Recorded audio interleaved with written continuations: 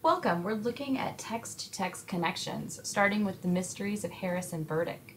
Here, in Uninvited Guest, our only text reads, "His heart was pounding. He was sure he had seen the doorknob turn." This fellow, you can see him in the upper left-hand corner. His basement is now equipped with a tiny door. And that reminds me of another story, which is my text-to-text connections through...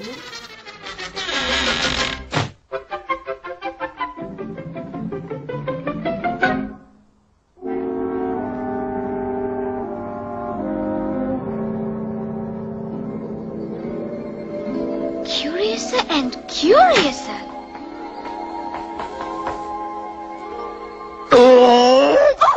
Oh, I beg your pardon. Oh, it's quite all right. Text 1 obviously has this entire first left-hand column all to itself. Text 2's got the center column, and then the connections I'm going to make, I'm Venable if you didn't know, are going to fall in our far right column.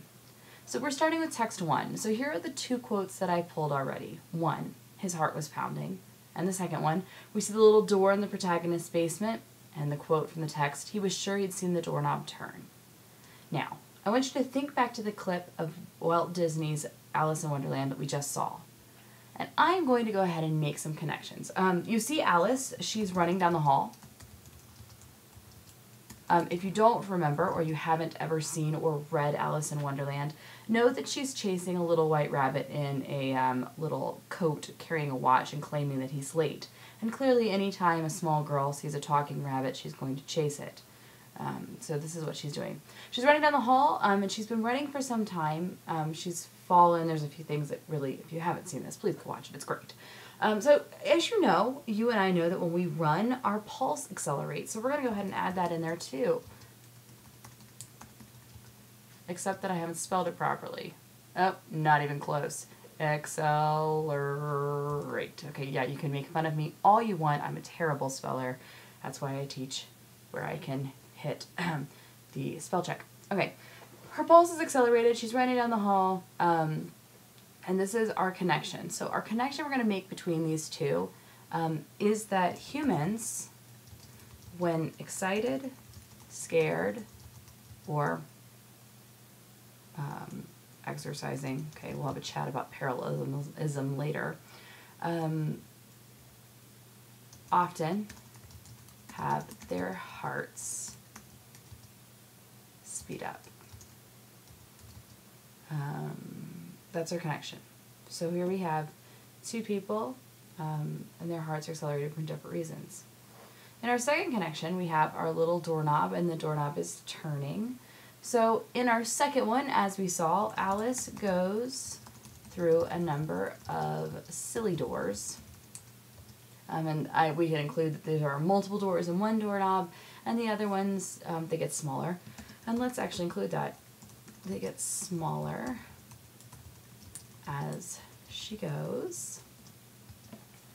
When turning a specific doorknob, he talks back. Okay, so what two connections can we make here? Well, we need to think about what kind of small doors there are. In Harrison Burdick, we see that those doors are kind of supernatural. The protagonist isn't expecting it to see there. Same thing with Alice. She's kind of surprised by that. Oh, wait, I've just made another connection. Let's include this, actually. Protagonist, surprised to see little door in basement. Oh, let's check out lovely spelling issue again. Brilliant. Okay, Alice is shocked. Okay, stop that. To see multiple doors instead of one.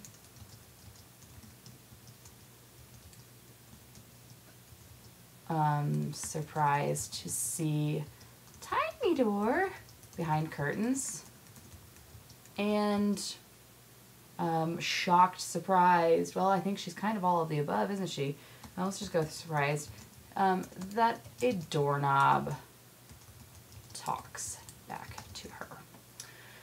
Okay, so let's actually just carry on with this one because we've already made the connection. And the connection is when things are not where they ought to be or are different than expectations, people, there's another typo, are surprised. Alright, so we've made a really solid connection there. And let's go to this second one. Let's go ahead and get finished with this one. So again, we were talking about how we see this little door in the protagonist's basement. He's surprised to see it there. He obviously didn't build it or buy the house that way. In the same way, Alice goes through a number of doors, and she's kind of surprised when the doorknob talks back. So let's talk about here. Authors, typo, this is fun, kid. And number 2, authors use unusual things like different sized items to show supernatural events, usually to build conflict. Okay, so we've made 3 connections here. And something you're going to notice about your connections are because you're pulling from multiple texts, these connections are actually going to be kind of universal ideas. So if we look just at the connections that I've made here, 1, humans' heart speeds up when they're excited, scared, sometimes when they're exercising.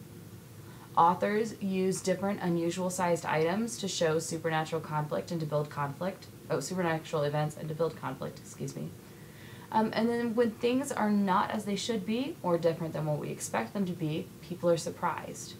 Think about this. When was the last time one of your friends jumped out at you and scared you? You weren't expecting them to be there. Think about how much glee you get when you find some like giant-sized coffee cup that takes both hands to lift. And think about the last time that you did a flight of stairs and then you were really irritated that you're a little bit out of breath when you shouldn't have been. Just kind of surprising. Those kind of connections, that's what we're looking for when we look at 2 texts. I hope this has helped. If not, go ahead and message your teacher in the portal or contact them on their phones. We're here to help you.